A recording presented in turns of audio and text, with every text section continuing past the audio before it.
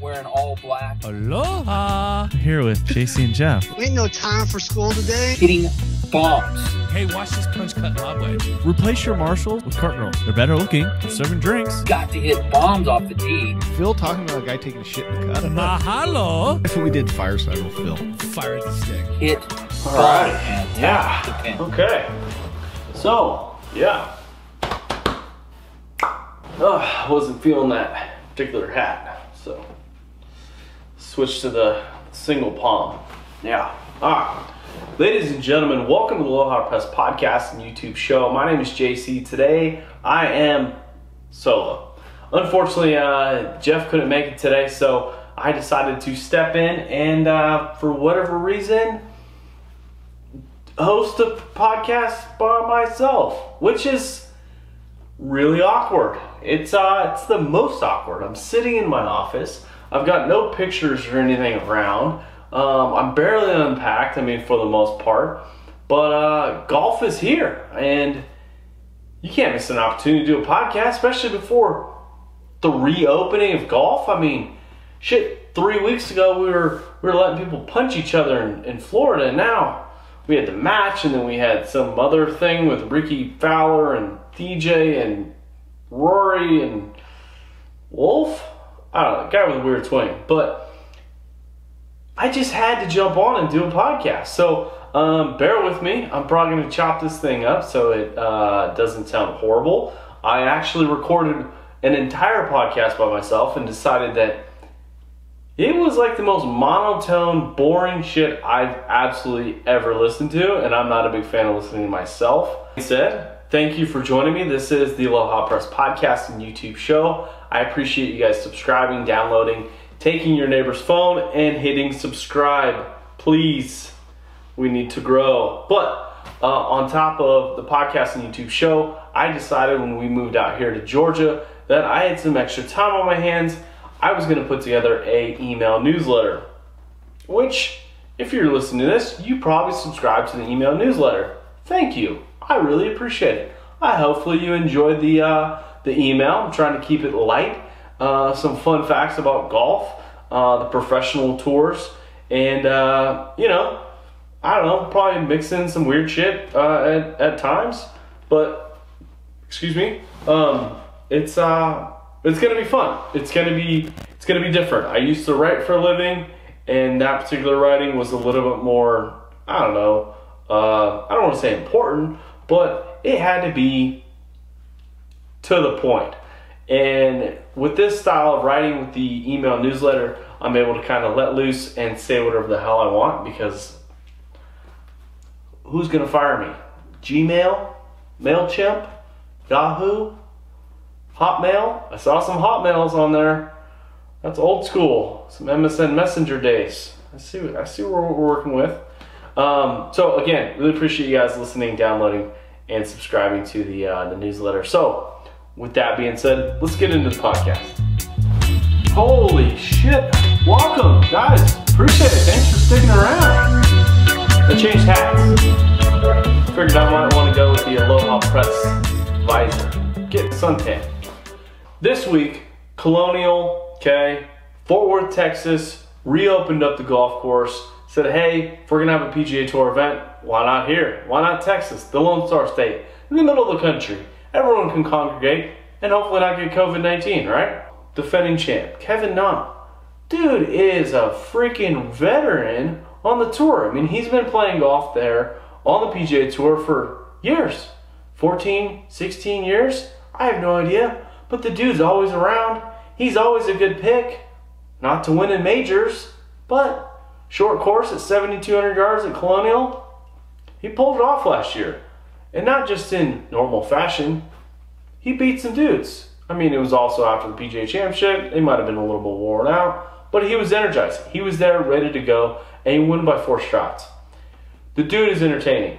If it's his yips, which I can relate to, or it's his putting, which he gladly walks in, which, by the way, it's impressive. I like it. I might start doing it. It's just awkward when you walk in, miss putts. When you miss a putt and you walked it in and you're pointing like Tiger or Kevin Na does it get awkward afterwards? Do you do the quick, like, that was good, right? This tournament it's a full field event. This is, I don't want to say a major or a players championship.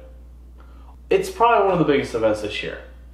Not only for golf in general, but things are going to be opening up here soon, and this is a great step forward. Bringing golf back. Bringing golf back in a way that's going to be safe. Not only for the viewers, for the tour players, which is the product I get, for the staff, for the people who put on the production to present golf. Golf affects not just the tour players, and I know we occasionally get excited about tour players. Patrick Reed, I'm watching you. But the thing about it is, when a golf tournament comes into town, like a relatively smaller town like Fort Worth, which is next to Dallas, which by the way I didn't know,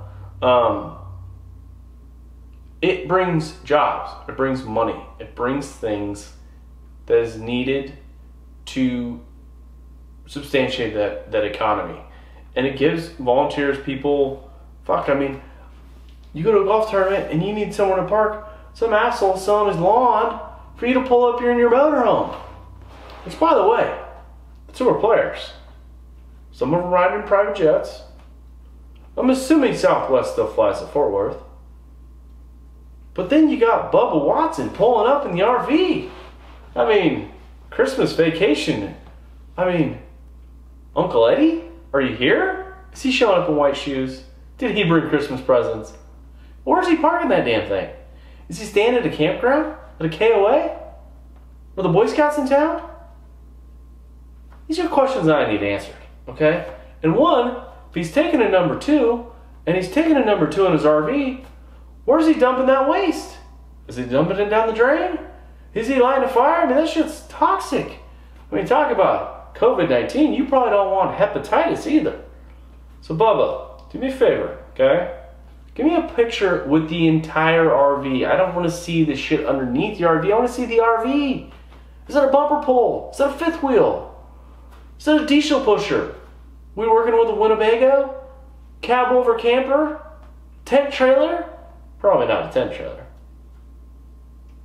But Bubba, give me some insight, okay?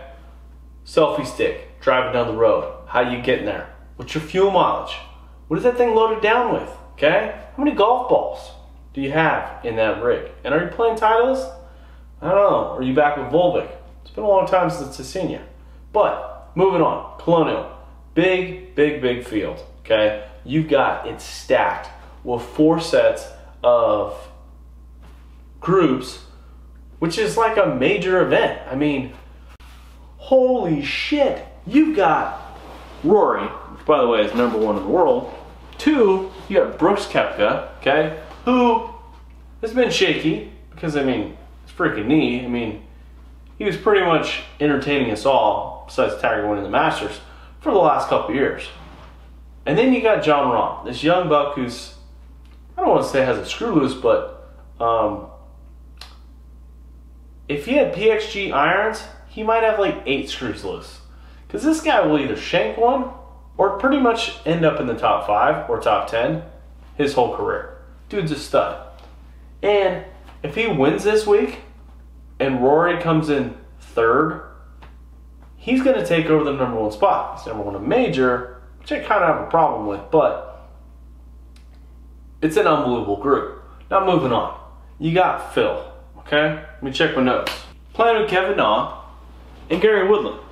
I would love to hear the discussions in that group. Kevin, shut up. Gary, how did it feel winning the US Open?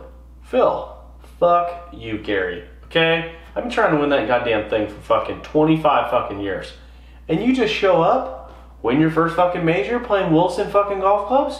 What are you, fucking 8? Wilson, whew.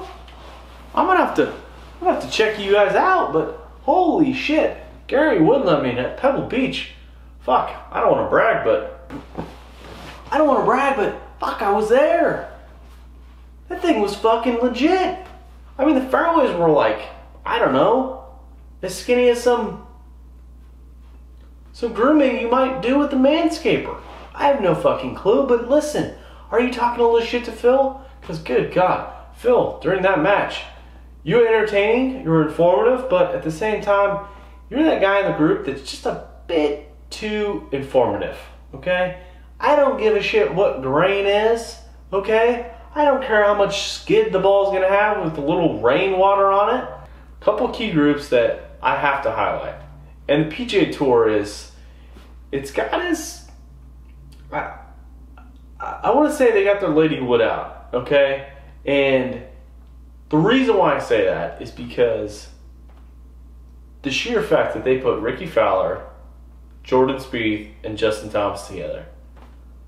The three dudes that were just country club boys. I mean, the boys club, because they are, at times, a bit fill in the blank, okay?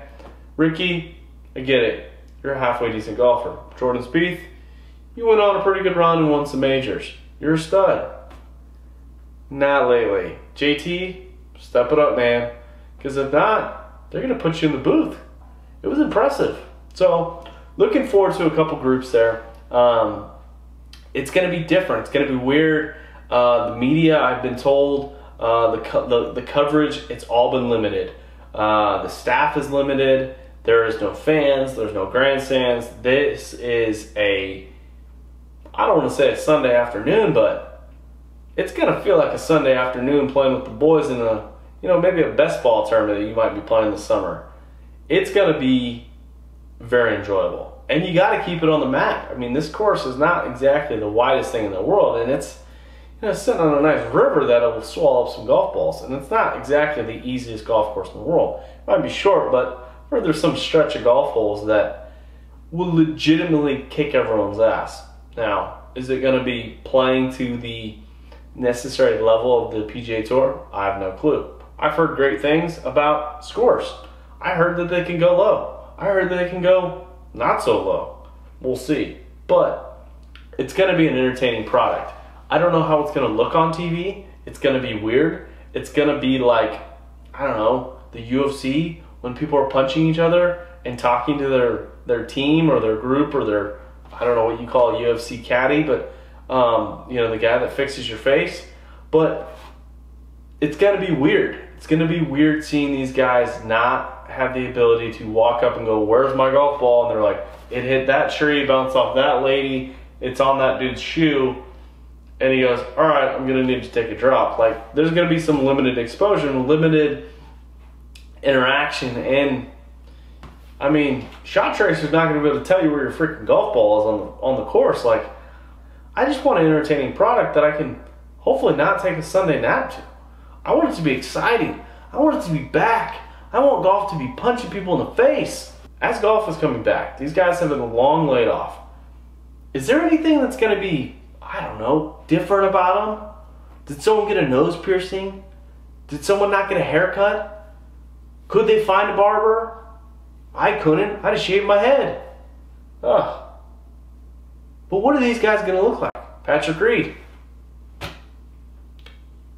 Did you put on some LBs? I think you did. Or maybe did you go to the gym? Maybe you got skinny like Phil, and now you're not going to be able to play well. We'll see.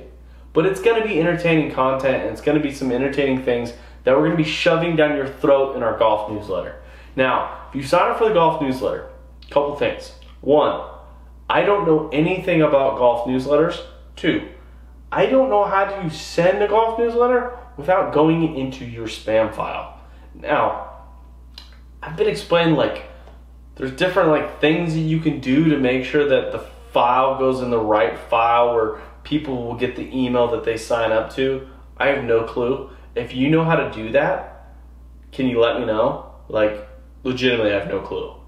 I sent the email to myself, and it was sent to my junk file, and I don't know why. I sent it to myself. Me sending an email to myself. It went in the bad file. I need it to be in the good file. So, if anyone knows how to do that, please reach out. I'd greatly appreciate it. Now, moving on. The golf tournament. It's going to be entertaining content. I'm excited about it. I'm excited about the finish that we're going to see on Sunday. I don't know how they're going to cover it, but I'm excited about the groups on Thursday and Friday. I've been paying for my subscription to PGA Tour Live. Are they going to refund my money? I have no clue. I hope not. So maybe, I don't know. Are they hurting for cash? Is the PGA Tour hurting for cash? I have no clue. But they sure were excited about starting golf, which rightfully so. I moved from fucking California to Georgia to cover golf. There's been no golf. It's been really awkward. Who's going to win? Who do you have scheduled to win this golf tournament? It's a short course. 7,000 yards. 7,200 yards maybe. Somewhere in there. Short in PGA Tour's eyes. Because I played 7,200 yards. Not good. Not good. Lots. High scores. But who's going to take the victory? I mean, you got guys who like Kevin Na, Justin Rose, Kevin Kisner, Jordan Spieth. I can't remember the other guy's name. Who have won? Who have kicked some butt here? Who have taken down this Colonial, this private golf course, which, by the way, you can't even get in. They have to invite you to be a member. Do you know anyone? I'd love to join. Like, hook someone up. It's a golf business. It's a golf media business. Now, who do you have winning this golf tournament? In my opinion, it's going to be someone who took some time off, who had been playing well in the beginning of the season, who had some momentum coming through, and I had mentioned him earlier in the podcast or YouTube show. I think it's going to be Jon Rahm. I mean, dude doesn't stop playing golf. He's in unbelievable shape, kinda. Hits it a mile, it's dead straight. He's angry as shit. I feel like he's going to come out and be angry and try and win this damn thing.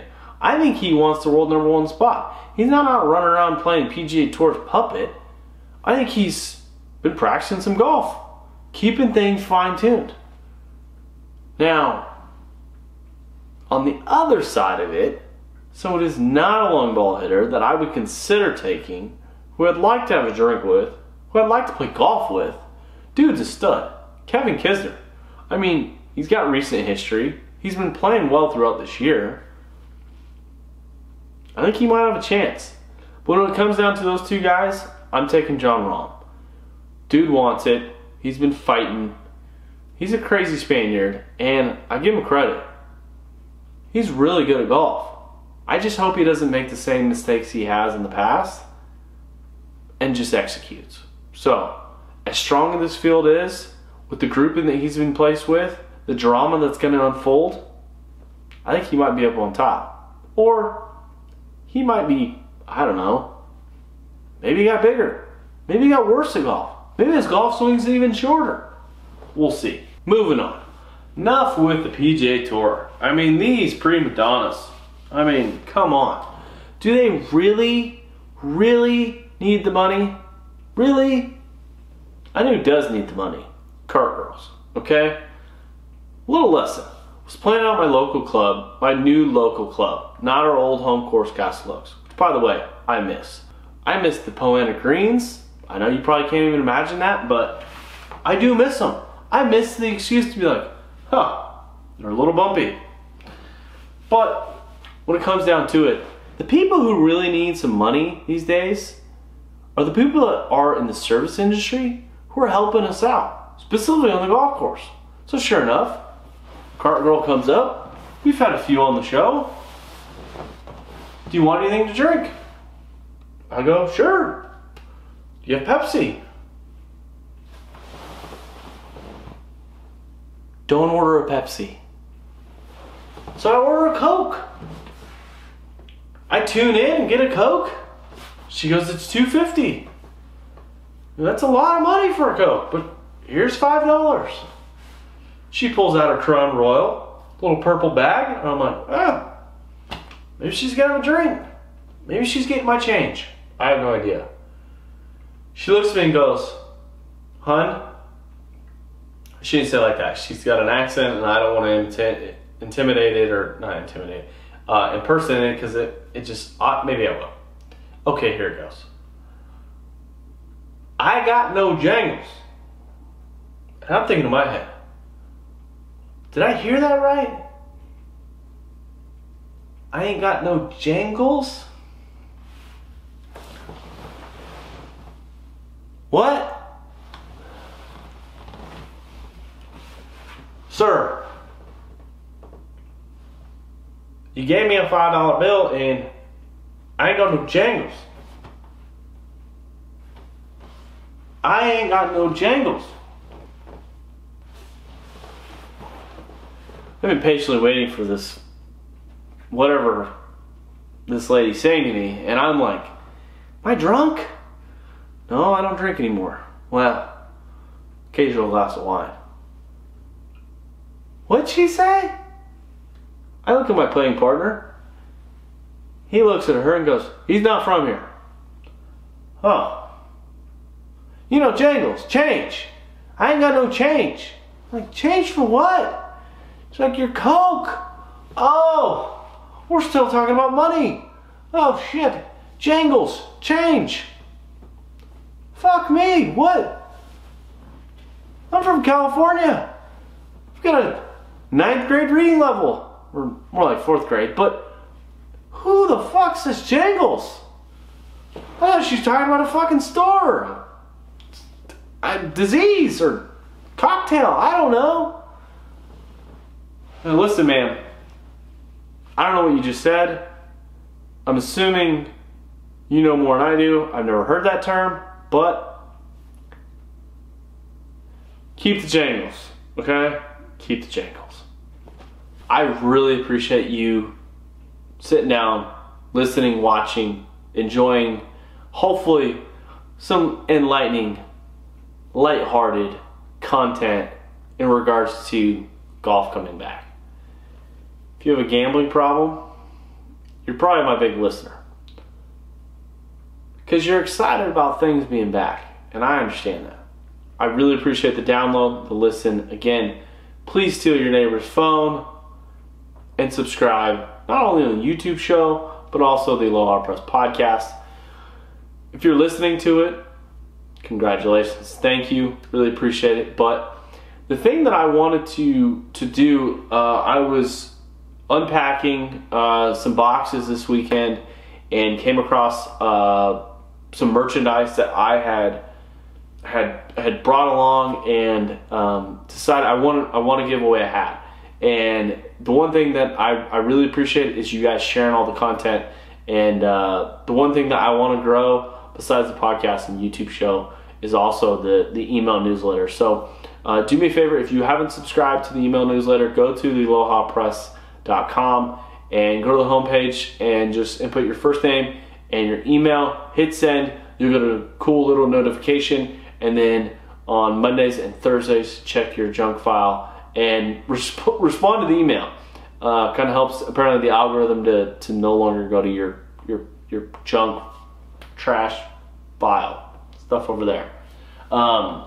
If you do, okay, and even if you already have subscribed, I wanted to give away a hat, a new Aloha Press hat, one of our new trucker hats. It's not even on the website yet. You can't even get it. So I wanted to give away a hat. All you have to do is subscribe to the newsletter and share the newsletter. Super easy. All you have to do is just hit share, hit the little forward button, and if you share it and we get a new subscriber, I will put you into the contest to win the hat. Win this hat. Sorry. Oh shit. Sorry. This hat. Like this. See? It's brand new. Super nice. For tuning in and enjoying this kind of rant.